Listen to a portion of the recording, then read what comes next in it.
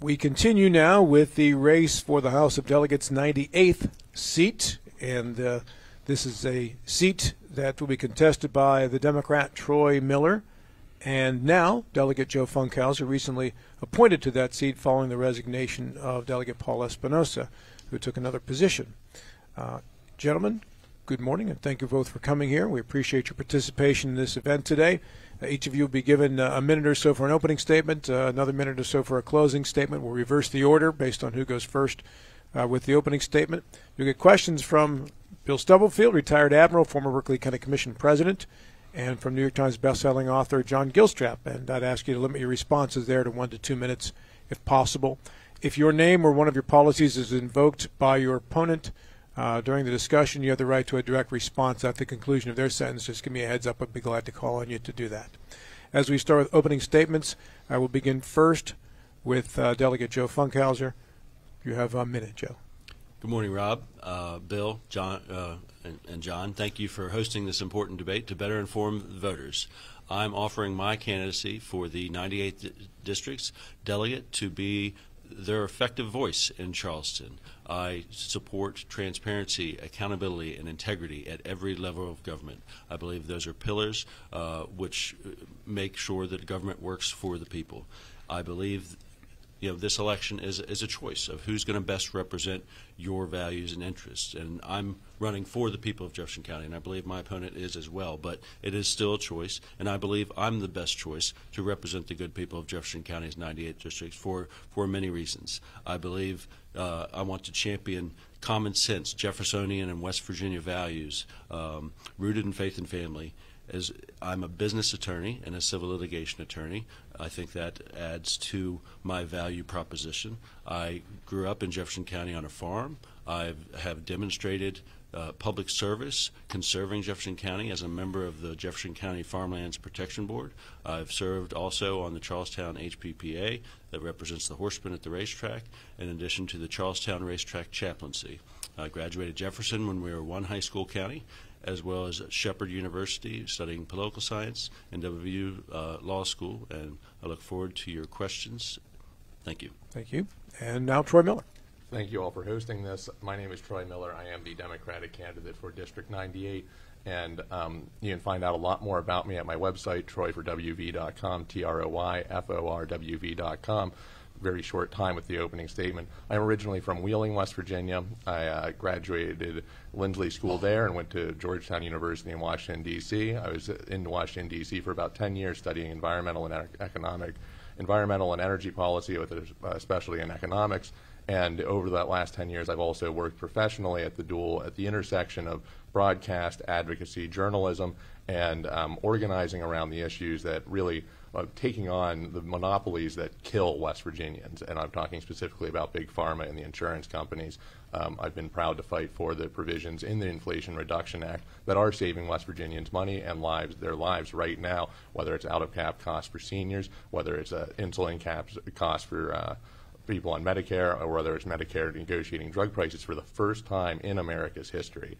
I'm proud to fight for all of these things at the national level. I will take this fight to Charleston at the local level, and I'm proud to fight for the people of District 98. Thank you. Thank you, Troy. And now for the first question, Bill Stubblefield. Thank you, gentlemen, for joining us.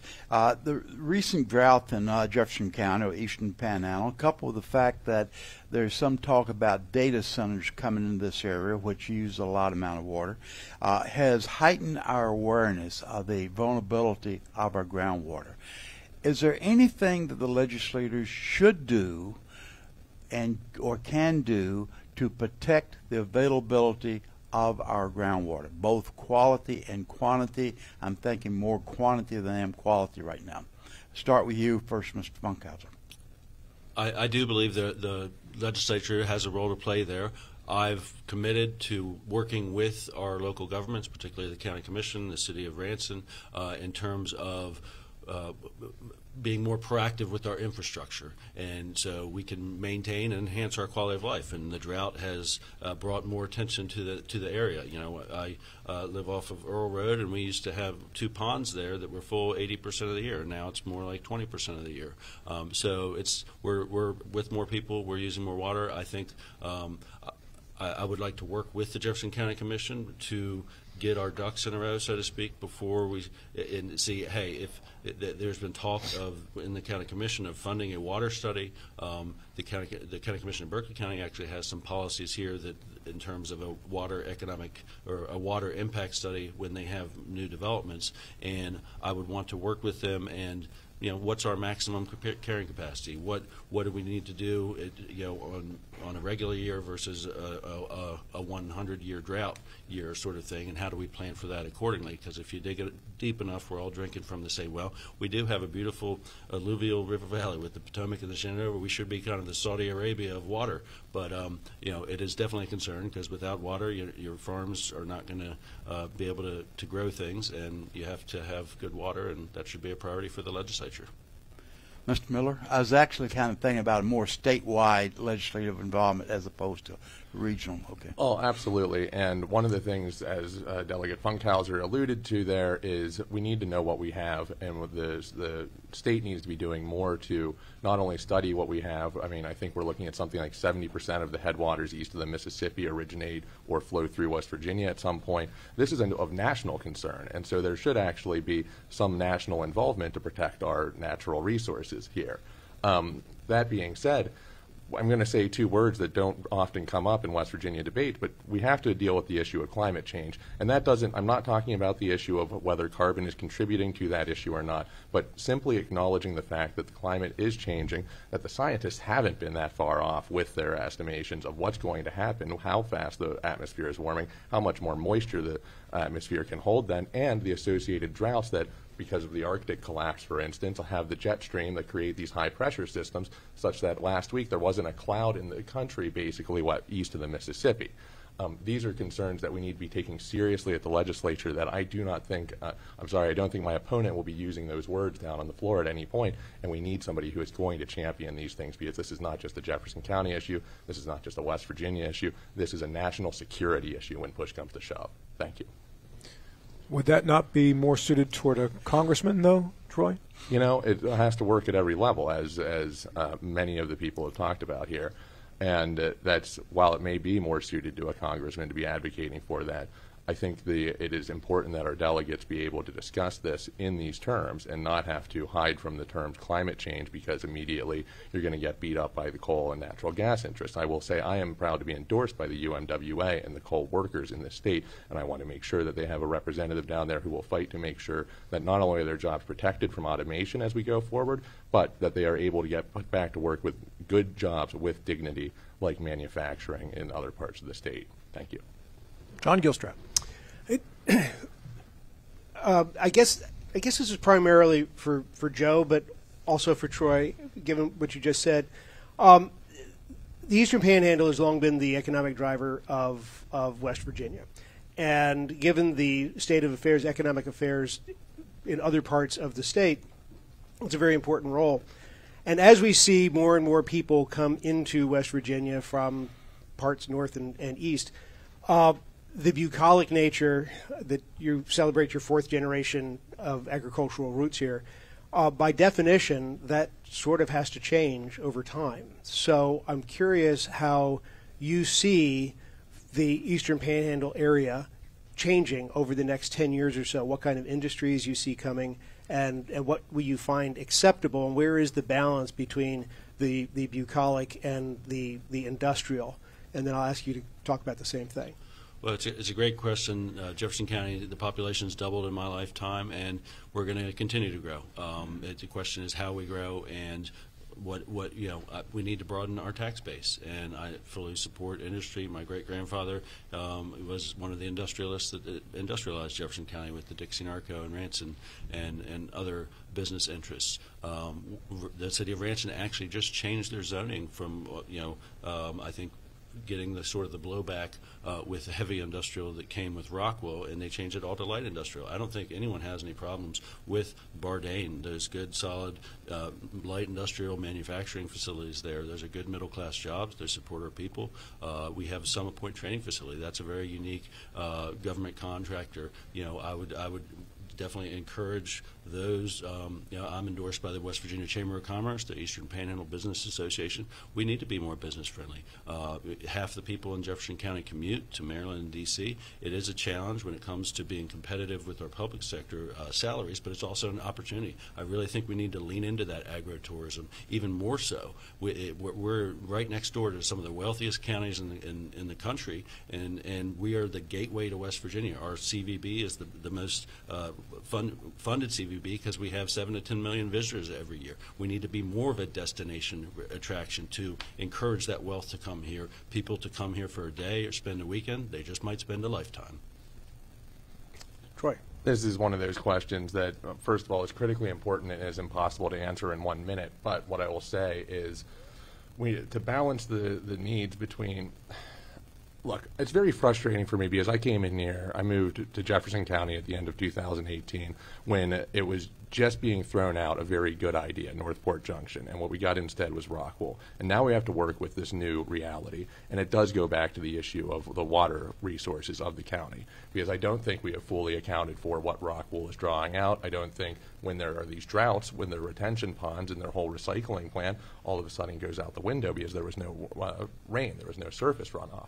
Beyond that, I think what I saw was a notice that at the old 3M plant down there, they're looking to put in a water bottling plant, which brings up a ton of questions, because that counts as light industry, I believe. But are we just bottling our groundwater to ship it away? Because that's no better than putting in a utility-grade solar field, which I've been on the record to oppose, utility-grade solar field to send energy to data centers in Virginia to do AI generation and, I don't know, mass surveillance on the American people, which is what happens at those data centers in Virginia. What we need to be doing is recognizing that development is not a goal unto itself. Development is a process to achieve what we want to do. And as much as I appreciate the due diligence at the county level of the Planning Commission and everything, I worry that whatever they come out with can be torn up and thrown aside just the same way that the last comprehensive plan was when, as former Delegate John Doyle was talking about before, we go after the next shiny thing in the form of tax cuts for out-of-state corporations, which I've been long on the record opposing. So it's a community effort to decide what we want to do. And if we want more light industrial, then that needs to be done in a way that's transparent through the Planning Commission and through the County Commission. And I don't think the community of Jefferson County feels like that's what's happening right now. Thank you. Follow up, John? Yeah, I do. We know what you don't want to have. What do you want to have? Well, what we do want to have is light industrial, but light industrial that can be done without drawing on the water resources. It goes back to that essential question of what do we have here resource-wise. And it's difficult to start with what do we want to have when there's a whole lot of plans that are already unfolding that we, could have done slightly differently. Let's be honest, the housing developments that are being built now are not some new thing. These were deals that were done 10, 15 years ago. And that is a difficult thing when then you're asking, well, how do we balance what was sealed away 10, 15 years ago and some things that we thought were moving forward 10, 15 years ago that are no longer the case. For instance, around Rockwool, where some of that's zoned industrial, right on the brink of the county or on the delegate lines there. They're also trying to build in a huge amount of houses.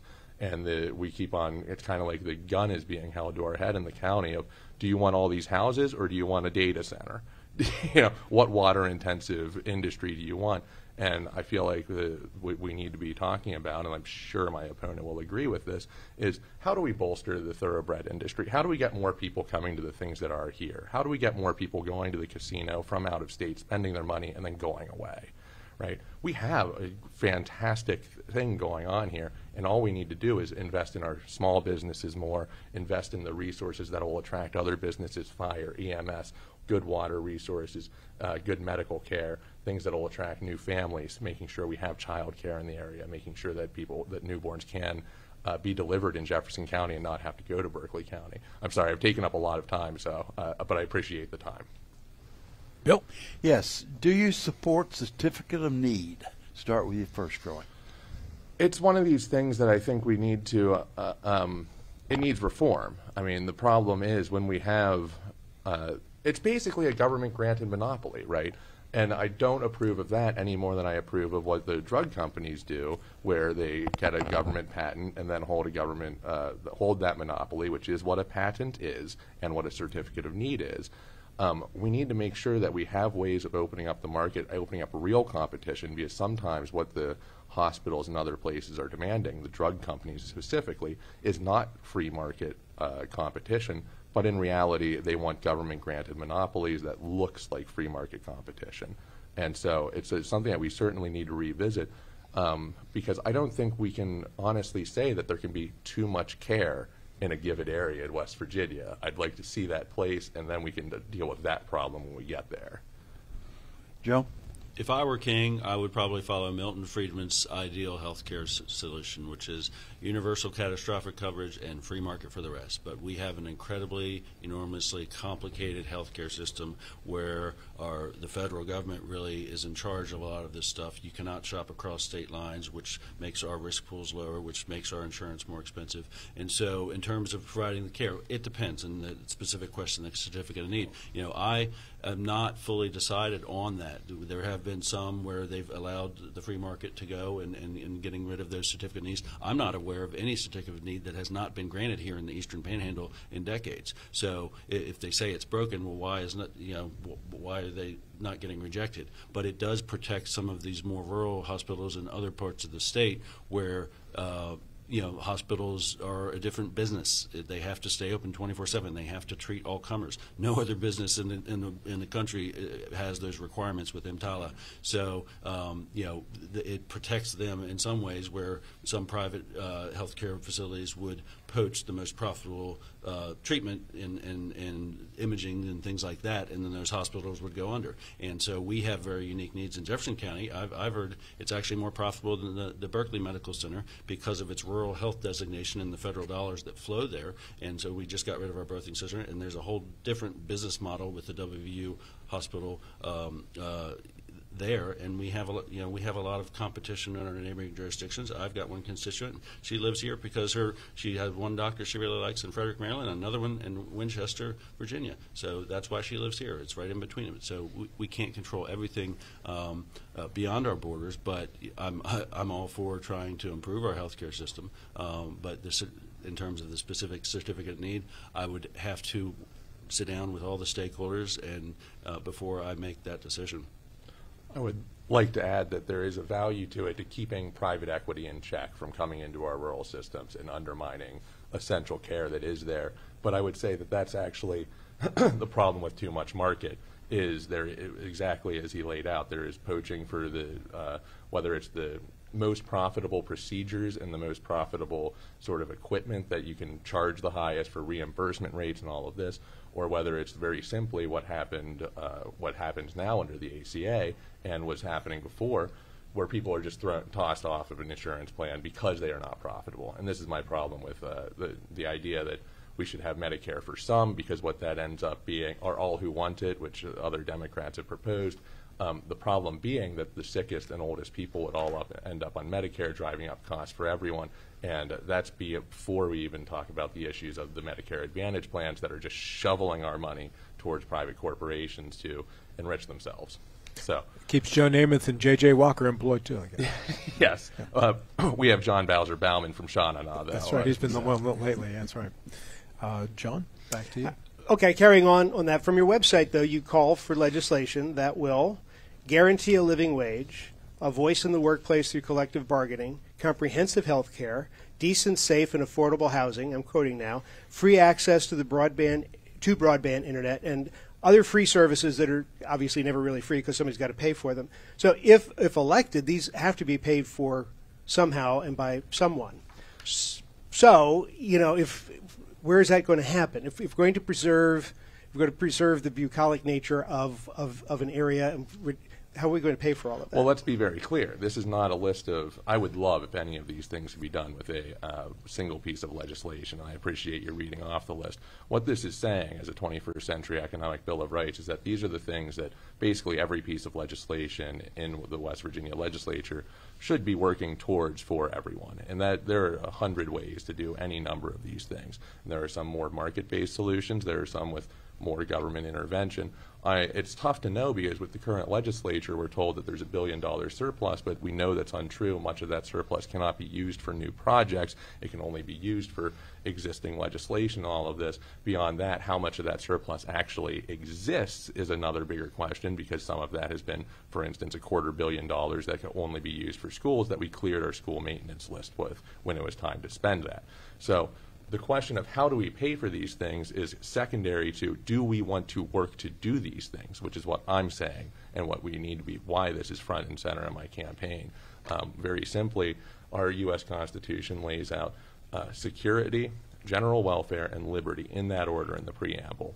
And I would argue that these things are the things that work for security for the individual and for the general welfare, through which liberty can thrive. Without these things, as FDR said, necessitous men are not free men. But with all respect, broadband internet is very specific. That's not. Yes. Have you tried to apply for a job at Walmart or Target without internet access? I live in a very nice house and I don't have broadband internet. So that's not. Well, but I guess. For the amount of money that we've spent on studies trying to figure out why rural areas don't have broadband internet, I can tell everyone right now, it's because it's not profitable for the private corporations to deliver it. There aren't enough customers down those lays to lay the fiber to make it profitable. So there has to be a government intervention there at some point. And there's community broadband solutions, there's co-op solutions. There are ways that we could set up, but in many states, for instance, in I believe it was Tennessee, there was a whole municipality that set up their own broadband internet, and Comcast went to the state legislature and buried it and made it impossible for it to be. They made it illegal, which is as anti-market as one can be. And frankly, the only companies that are delivering this are what? Comcast, Frontier, now Verizon, formerly Frontier, formerly Verizon. And let's be very clear about how Frontier exists in West Virginia, or has existed for about a decade now. They were the spinoff of the unprofitable rural lines on Verizon. That's why they could say they offered Fios for a decade now, even though that is a trademarked Verizon brand, because they owned the fiber optics, because it was an unprofitable endeavor. And once they were driven underground, once they lost enough money, Verizon bought them back up again at a discount, and now we're back to Frontier and Verizon. Why are we bothering with this? And how many billions of dollars did we spend on the broadband studies to tell us that it's not profitable for the private market to do this? I think we can have these conversations as adults at the legislature without saying he's trying to buy everyone broadband. So take that question however you want. So my opponent supports a cradle-to-the-grave welfare state. He admitted as such at our Shepherd University debate. And when you ask him how he's going to pay for it, he starts blaming corporations.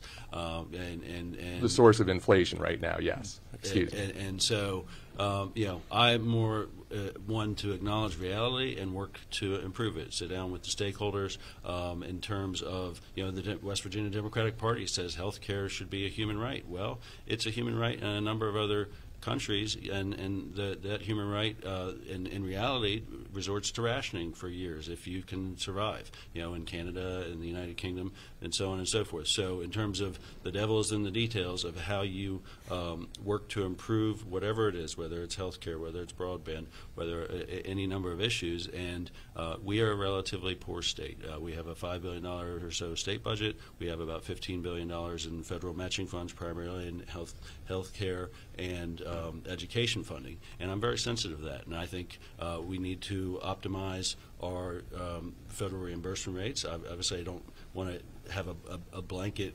anything that the federal government's offering some reimbursement funds, we ought to do it, but look on a case-by-case basis, because to better serve the people of West Virginia, and with a governor that can, we have very strong governors in the state that can affect that change to make sure that we don't have to go to special session like happened in this last year because of some confusion and ambiguity with the federal government. We need to be much more proactive with our federal government partners. We all pay federal taxes, and so we need to, that needs to be at the forefront of our budgeting process, as being good partners with our federal government.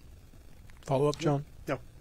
Quick question, Bill, because then we have to move to closing statements in 2 minutes. It would not be a delegate forum if I did not ask the question, Do you support home rule for counties? And I'll start first with you, Delegate. Try to limit your answer to 1 minute if you can. Well, I would refer you to Bob Astrus's Law Review article on home rule and the history of West Virginia up through a couple of years ago. And it depends. So I do support the Local Powers Act. It I do depends. support the land use planning and with the counties. I'm happy that Jefferson County has countywide zoning, one of 5 counties in the state to do so. But in terms of when it comes for a tax increase and things like that, that it has to be more balanced with in working with the state.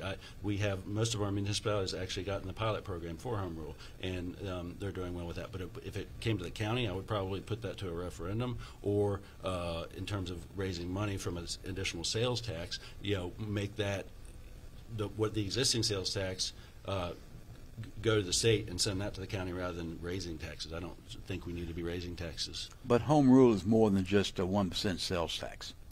Well, how do you define home rule, I guess, is because there's a lot of different things with in that. It just depends on how you're defining home rule, is which portions I would support. But also the other significant disagreement that me and my opponent has is I don't believe that the counties or the municipalities should circumvent your constitutional rights. I don't think that they should have stricter gun control ordinances or sanctuary cities or things of that nature. I think those laws need to be uniform throughout the state. Troy Miller.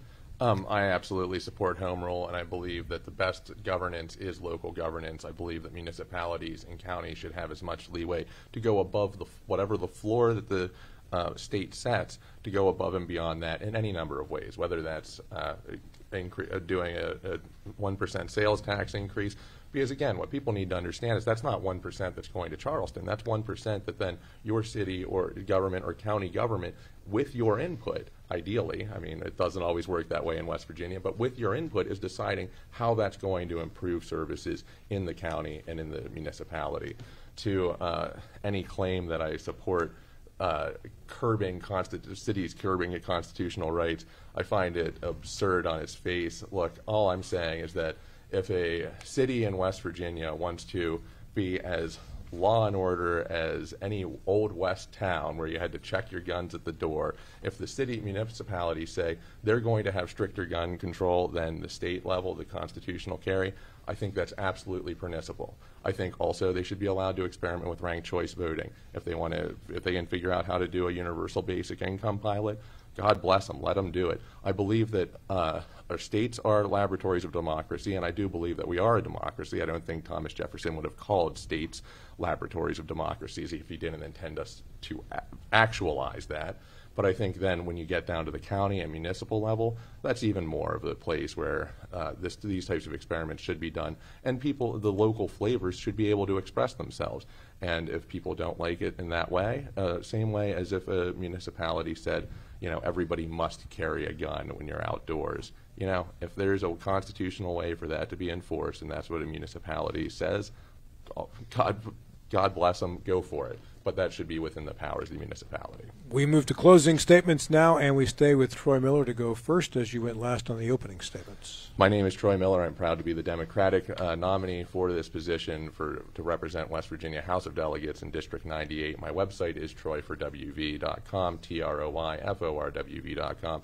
If you search my name, Troy, N as in Nicholas Miller, WV, Troy for West Virginia, any number of things, you will find my positions long-standing on issues of I oppose the closing of North Jefferson. I oppose these utility-scale solars as they are coming in. I generally oppose most tax breaks for corporations in the forms of pilots and TIFs. I feel like they've backfired across the country. And this and so much more. I appreciate the time to be here. I appreciate the civil discourse that Delegate Funkhouser and I have had for 10 months now. And early voting starts tomorrow. And in Jefferson County, every early voting position is at Charles Washington Hall every day but Sunday, basically until the election day. Please get out and vote no matter who you vote for. Thank you. Delegate Funkhouser. Thank you for hosting this debate. My name is Joe Funkhouser. My website is joeforjefferson.com. Please email me at joe@joeforjefferson.com. I do pledge to communicate and or meet with all constituents so I can best represent them. It's hard to make sure that 18,000 people or 1.8 million West Virginians can agree on everything, but I believe that I can balance the consensus there of what our priorities ought to be. I support lowering our taxes and keeping more of what we pay here in Jefferson County, protecting our constitutional Bill of Rights to safeguard individual liberties, promoting family values and defending life, increasing education funding to improve education outcomes, as well as increasing the homestead property tax exemption to help our seniors and disabled vets, in addition to being fiscally responsible and going with the Tennessee model and phasing out our income tax. We need to have sustainable growth and proactive infrastructure, and I would like to be your voice in Charleston for that. I'm endorsed by the National Rifles Association, West Virginians for Life, West Virginia Farm Bureau, the West Virginia Chamber of Commerce PAC, the West Virginia Coal Association, the Eastern Panhandle Business Association, and the Home Builders Association of West Virginia. And I ask for the most important endorsement of all, your vote at the ballot box beginning tomorrow early voting and through November 5th on Election Day. Thank you. Thank you both, gentlemen. Thank you, we wish folks. you both the best of luck come Election Day. Thank you all.